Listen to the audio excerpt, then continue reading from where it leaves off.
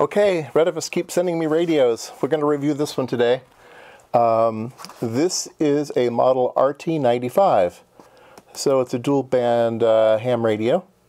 So give that one a try. Instruction manual. Looks like a lot of the other radios I've looked at. Comes with a bracket. Comes with a microphone. Let's see here. Nice microphone, nice big A/B button. It feels good in the hand. It feels quality. Doesn't feel cheap at all. It's got some status lights and stuff on it. Looks interesting. All right. Came with a programming cable.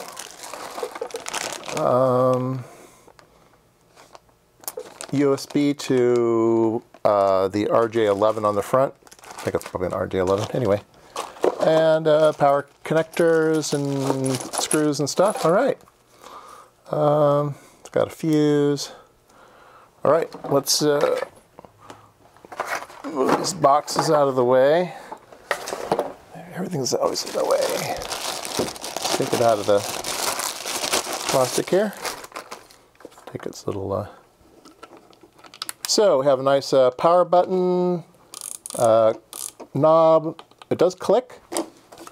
And external speaker connector. All right, let's put some power on it and see what the display looks like. It is a 2-meter 440. Let's see, where are the specifications? 144 to 146, 430 to 440, 200 channels, different channel spacings. Let's see, receiver sensitivity, 0.25 microvolts, 0.35 microvolts. See here, 2-watt audio output, that's pretty healthy. Transmitter, here we go. So it's 25 watt, 15 watt, and 5 watt, 5, 15, 25. So that's what we're going to test today. We'll test that, and we'll test its spurious suppression. All of the Retevises I've tested so far have been passing with flying colors, so I don't expect anything else with this one. It feels good. Big cast aluminum heatsink on it, and yeah. Let me find some. I'm going to need a lot of current for this thing, so let me run over and put some wires on this thing. All right, let's turn it on. Ooh, very loud. All right. A and B, receive, VXO. Looks like there's some programmed things here. Function button for the menu, probably. Okay. Yeah, as I hit function, you can see each of these is now assigned to different things like power. So power low, power medium, power high. So since we know how to do that, why don't we go ahead and hook it up, give it a try. Yeah, display looks pretty good, very readable over different angles. Looks like good font. So yeah, they're getting better. All right, I have it hooked up to my radio test set. So we will transmit at low power, 4.8 watts. Okay. Let me go to function power. Okay, here's medium watt, 13.8. And let's go to high power, 22.1. Looking good, and we're drawing about 10 amps, something like that. So very nice. Let's try it on 440. Let's see if I can figure out how to do that.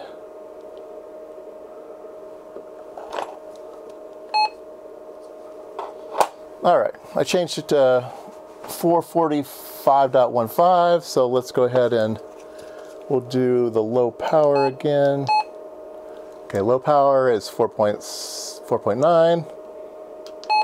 Mid power, 15.2. And high power is 24.6. So very, very good. All right, so passes the power test. All right, so I have the radio here. This is what the microphone looks like lit up. It's got red lettering here and some blue things and some indicator lights. We're on A. I flop it, we go to B. So A is 2 meters, and B is 440, so we can just swap back and forth. And yeah, I'll transmit it. So let's go ahead and set this up for low power again. We'll start with 2 meters, and we will set it to low power. Now I'm going to be transmitting into a 30 watt, 30 dB pad. So at 25 watts, we're going to go, it's going to knock it down to about plus 12? I just did the calculation off camera. What was it? It's going to be about plus 14. Yeah, so we're going to have plus 14 coming out the other side, but this particular box can handle plus 14. I can handle up to plus 30, but I think plus 14 is probably fine. We're only going to be transmitting for a very short period of time, so I think everything's going to be fine. So at low power, we'll have no problems, of course. So let's go ahead and transmit, and you can see we'll get a big spike there. Okay, so let's tell this thing that it's got a 30 dB offset. Okay, and then let's have our, let me transmit, yeah, let's have our reference up to plus 40. Let's see here, 40. There we go, and we're catching the peak there. So let me put it on trace max hold, and you can see we're getting the carrier and then nothing. Let's zoom in a little bit of that. Let's go, well, this is all the way to 3 gigahertz. Let's go up to say 800 megahertz or 500 megahertz. No, it's got to be farther than that. Let's go to 1 megahertz right now. It doesn't really matter. No, it doesn't really matter. It doesn't really matter. So we're at least 1, 2, 3, 4, 1, 2, 3, 4, 5. We're about 50 dB down. There's no carrier at all there. Okay. So let's go to power of mid. Okay, so now we're mid. We're probably going to go up off the top. So let me set the reference. We're going to go off the top. Yeah. Let me set the reference. Amplitude, reference. Where's my reference? Shoot. Amplitude. Come on. I was just looking at it. 30 dB attenuator. Reference. Oh, here we go. Reference offset. We'll do. Nope, that's not what I wanted. Where did it go? I just had it. Oh, reference lower at the tops. There we go. I'm just blind, sorry. So there it is. And again, very, very clean everywhere else. And we can do a peak detect on that. And we can change the units. It's measuring 41 dB. We can change the units to watts, but we've already measured that before. All right, and let's do power of high. And there we go, it went up a little bit. This is all in logarithmic, and again, no nothing. There's maybe a little tiny guy there, but certainly this is a clean radio, okay? At least on 2 meters. So let's test 440. Okay, so we'll go to 440. Let me do the trace clear. Let's do max hold again.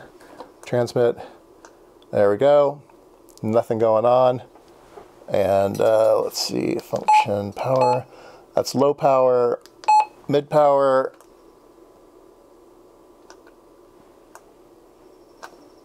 nothing, and high power. Let's see here, clear right. Is the power going up? Let's see, it's power on the, probably is, but I don't know how to do it. All right, let me change, oops. power low. But I'll do a peak. Oh, I need to transmit down. We'll do a peak. All right, 36 dB. We'll do power mid, 40 dB, and then we'll do a high. Yeah, 42. Okay, there we go. So very, very clean. As expected, all the Retevis radios that I've measured so far have been very, very clean. Pretty honest in output power, and they're very clean in spectral power. So I know everybody likes to look inside, so I expect this one to look pretty much the same as the other ones. But yeah, let's take a peek. All right, I've taken out 4 screws, and the lid should just come off. Get my fingernail in there. It's a nice tight fit. All right, my fingernail failed me. I need something thinner. Like I said, it's a tight fit. There we go. Got it. Oops, speakers on this one. This is plastic, but everything else is cast aluminum. Yeah, so let's, this one looks different inside. Nice. Good thing we went in here. So there's some cool transmission lines inside here. Here's the filtering section. They always have a very aggressive filtering section, so that's good. Here's the final amplifier right here. Get something to point with so you don't have to look at my fingers. Yeah, here's the amplifier, and here's the 440 filter and the 2-meter filter. You can tell because these are little inductors and these are big inductors. Looks like there's a couple ferrite beads here to keep RF from out of the amplifier. Okay, let's see here. What else can we see? Wow, this one's really, really clean inside. Amazing. There's really not a lot of stuff in here. Let me zoom down a little bit farther here so you can see stuff. Yeah, looks pretty nice. Let's see if this is it. Where's the driver? Wow, everything's so tiny on this one. Wow. Yeah, here's an IC. Wow, there's really not much going on in here at all. It's amazing. There's a big chip here, which is probably the audio amplifier. And there's an amplifier, a chip over here. 1517, whatever that is. And then all the smarts and stuff are here on the front panel with a little tiny connector on it. But yeah, wow, there's not much going on in this radio. It's super, super clean. Wow, what a nice design. Yeah, I think here's the driver, pre-driver. Like this looks like the pre-driver here, and then it goes into the power amplifier and comes out. Wow. Very nice. And then the receive path, difficult to say, but probably somewhere in here. I don't know. Super, super clean. All right, well, there you go. Another Retevis radio. I think this will appeal to a lot of people. I've got a lot of ham radio people on the channel, and this looks like a nice little dual bander for sure. All right, that was my review of the Retevis model RT95. Put a link down below.